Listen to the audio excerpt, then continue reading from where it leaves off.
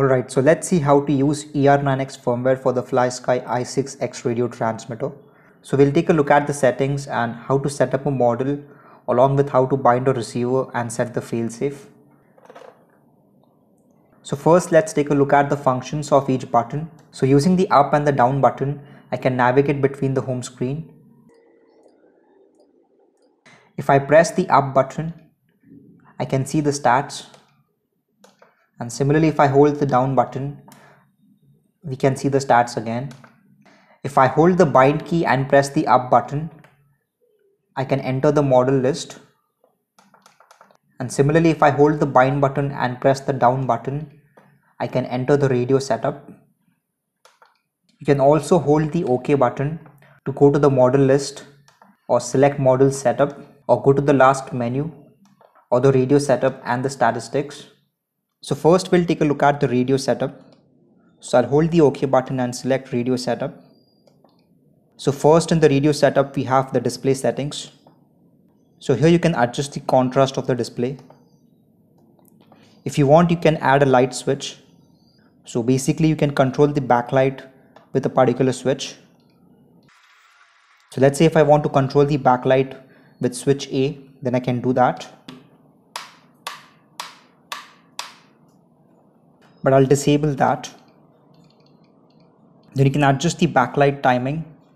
Then flash on beep is if you want the radio display to flash on a particular alarm or timer. So if you want, you can enable that. So for example, I have a timer set on the throttle stick, which is set to 10 seconds. And if I throttle up and as the timer is about to end, you'll see that the display will start to flash and the radio will beep as well.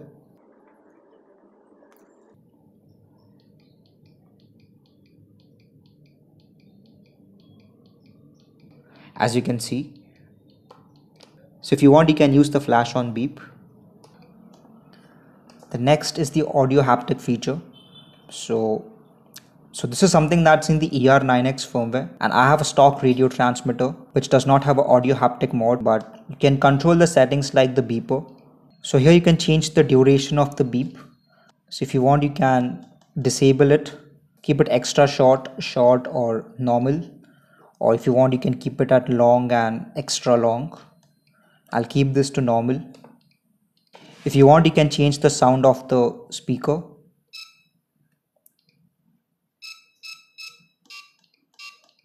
I'll leave this to beeper. And if you want, you can change the pitch of the speaker and adjust the haptic strength if you have the haptic mod. And I've enabled the minute beep feature. So if I enable timer and a minute passes by, the radio will beep. Then we have alarms. So here you can set the battery warning alarm, which I've set to 4.5 volts. Then inactivity alarm. So if you leave the radio without any inputs for a certain amount of time, then the radio will beep. So I've selected 5 minutes. Then if you want, you can disable or enable the warnings. So throttle warning, switch warning, memory warning and alarm warnings. And then we have general settings.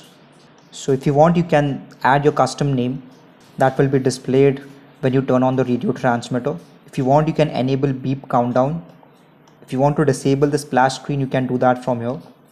And if you want, you can enable port scroll. So using the port, you can scroll through the settings and menu. And if you want, you can enable stick scroll. So with the right stick, I can navigate between the options. And if I want, I can enable or disable the options. So I'll disable that. The next we have controls. So the first we have is cross trim. So what that means is if you want to adjust the trim for the right stick, you can use the left trim button. And if you want to adjust the trim levels for the left stick, you can do that from the right trim buttons. So I won't be using that. If you want, you can reverse the throttle. And here you have the option to enable PPM simulator. And if you want, you can change the channel order followed by the mode. And if you want, you can name the sticks. Then we have the calibration screen. So here you can calibrate your gimbals and pots. Now one thing to note is with ER9X on this radio transmitter, the switch C, which is a 3-position switch, is assigned as a port 3. So even though it acts like a 3-position switch, in the software it's assigned as a port 3, and that shouldn't make any difference as such. And to calibrate your sticks and pods, simply center your sticks and the pods and calibrate it. I've already calibrated mine, so I'll skip this. Then we have the trainer mode. So if you want, you can use this and connect another radio using the DSC port so that you can have a student teacher setup, which is also termed as buddy box. So if you want, you can use that. And here we can check what version of firmware we have. Currently it's at version 2.0 and it's by Mr. Cotello, who is the developer for this firmware for this radio transmitter. And here you can check all the switches. So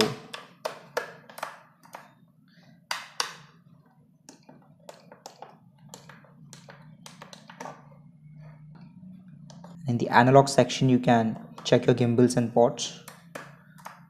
So if I move the switch C, you can see at A7 the values are reflected. And from here you can calibrate the battery voltage. So press the OK button and press the up and the down button to adjust the values. So use a voltage meter and connect it to the battery bay and check the voltage and then set that over here. I've already done that. And now let's take a look at the model setup. So I'll press the OK button and click on model select. I already have a model for my RC car, so I'll set up a new model.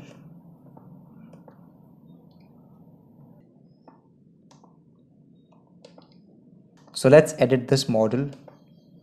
So if I press the OK button, I can either select edit, copy or move.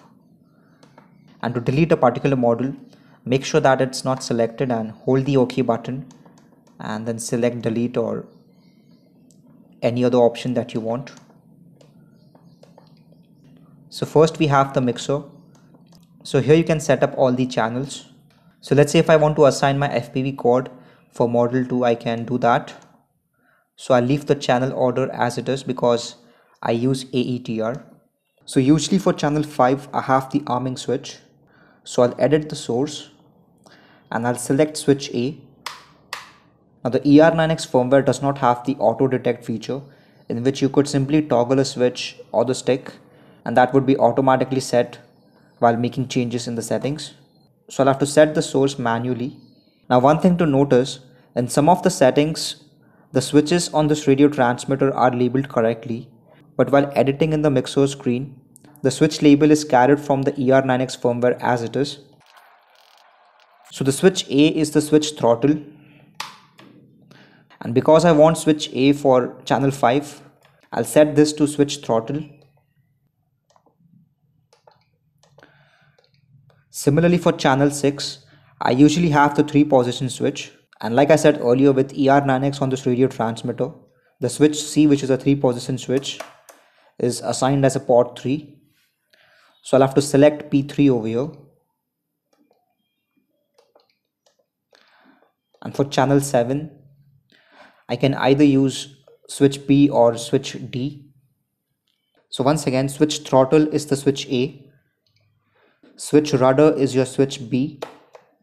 So if I want, I can leave this to rudder and use the switch B. And switch elevator is switch D. And you can take a look at the correct order for the switches over here as well. So I'll set this to switch elevator. So that way I can use switch D for channel 7. Then next we have heli setup. So if you want, you can use this. Here we have the limit or the output page in which you can adjust the sub trim. And to select the next option, you'll have to press the bind button and then press the up button or the down button to navigate to the next settings. So press the bind button and the up button so that the next setting is highlighted. So here I can set the end point, and here I can invert the direction of the channel. So if I press the OK button, I can invert it or leave it to normal. Then we have expo/dual rate. If you want, you can use this. So for rudder, if I move the stick, you can see the channel values. So if you want to add an expo, you can click on the OK button so that the values are blinking, and then press the up button or the down button.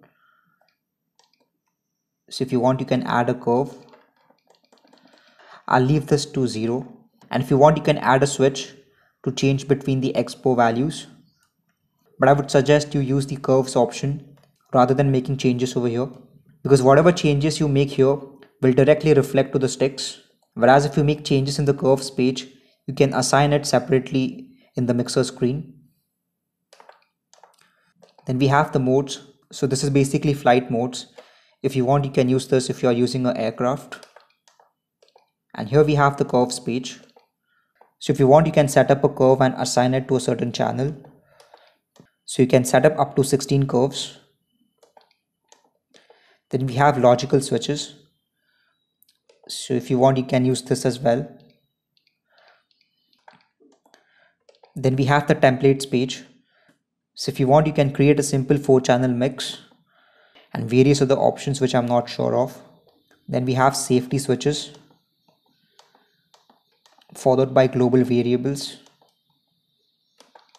and the voice settings if you have the voice modification, and then the timer settings. So if I want, I can enable a trigger so that the timer 1 will be enabled whenever a certain switch or a channel is activated. So I can set this to throttle or throttle %, and here I can adjust the countdown. So if I want, I can select count up or count down. And to reset the timer, you can add a switch, and similarly you can set up another timer. Then we have the general settings. So here you can name the model, and to move to the next letter, you'll have to hold the bind button and press the up or the down button, and then click on OK to edit the letter.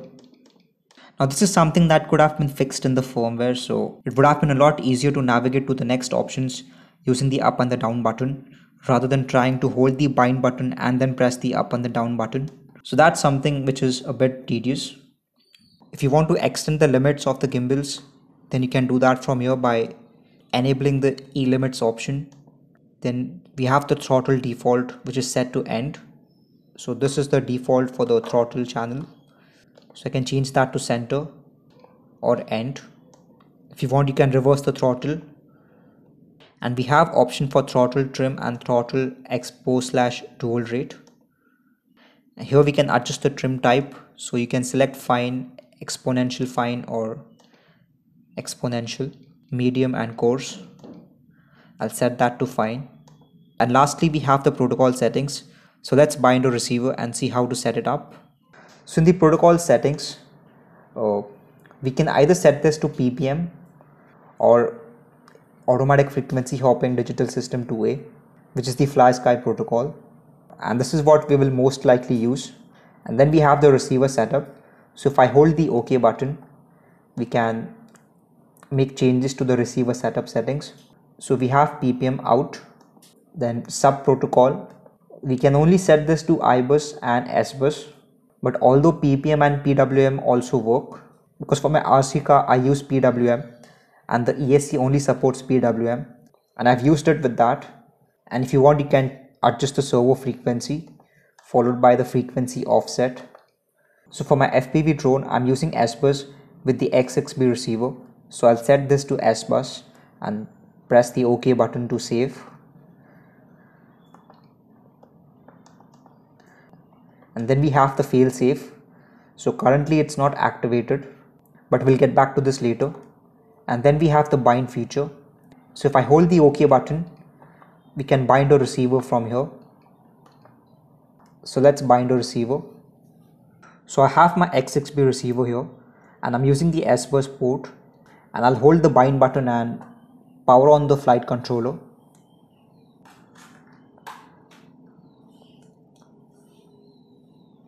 So you can see the LED on the receiver is blinking, and I'll make sure that the bind option is selected, and I'll press OK. And the receiver LED is stable, so the binding is successful. Alright, so to demonstrate the failsafe feature, I'll use my RC car, and I'll also show how to bind a receiver if you want to use PWM or PPM protocol. Firstly, in the radio transmitter, in the protocol settings, make sure you have selected the FlySky protocol, and in the RX setup, make sure that PPM out is disabled. So if you enable PPM out and bind a receiver, you won't be able to control the channels. So make sure to disable PPM out, and you can leave the sub protocol to S bus, and then go to bind and select OK. So that way the radio transmitter is in binding mode. And I'm using the FSI810B receiver. So I'll plug in the binding adapter. So I'll power on the RC card. And straight away you can see that the binding is successful.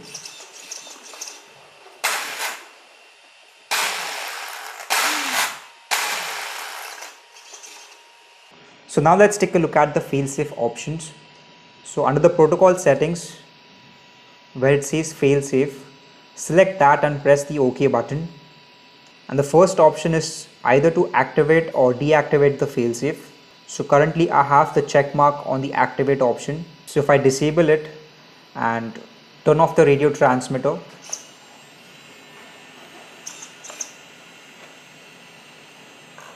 so you can see that the steering is still in the left position even after turning off the radio transmitter. So that's because the failsafe has been deactivated in the radio transmitter. So make sure that you check mark the activate option, so that way the failsafe can work. Then you also have the option to transmit to RX. Now transmit to RX is what I believe if your receiver has a failsafe button on it, and if you want to set custom failsafe, then rather than trying to press the button on the receiver, you can set the failsafe on the receiver from the radio transmitter itself, but that's just my assumption. And to set up custom failsafe, you can use the actual settings. So where it says use actual, so you can set a custom position for the stick and the channels, and then hold the OK button to set the channel values. So making sure that the use actual is highlighted, I'll set a custom stick position and I'll press and hold the OK button. So that way you can see the channel value for channel 1, which is the rudder or the steering for the RC car, is set to 100%. And if you want to individually set the custom failsafe for every channel, you can do that as well. So currently, for example, all the values are set to default. So if I turn off the radio transmitter, you can see that the servo or the steering servo is centered. And similarly, if I want the custom position for failsafe, I can do that as well. So now if I turn off the radio transmitter, you can see the steering is on the left hand side. So if you're using a fixed wing or an aircraft, then you can use the actual settings to set up custom failsafe. Now if you look closely in the protocol settings, on the very first line where it says first channel is set to number 1. If you want, you can edit this to any other number like 2, 3, 4 or 5. And if you do that, then on the receiver, the third channel will be the first channel, and that way the first channel in the mixer page will actually be transmitted to the third channel on the receiver. So just keep that in mind that you don't accidentally change the number, otherwise you could have problems. It's best to leave it to number 1. And that's about it. That's all I had to share in this video. So this is how you can set up a model using the ER9X firmware on the FlySky i6X radio transmitter, or even the FSI6. If you found this video helpful, please make sure to like it and subscribe to my channel if you are new. And if you have any other questions, you can comment them below. So thanks a lot for watching and stay tuned for more videos.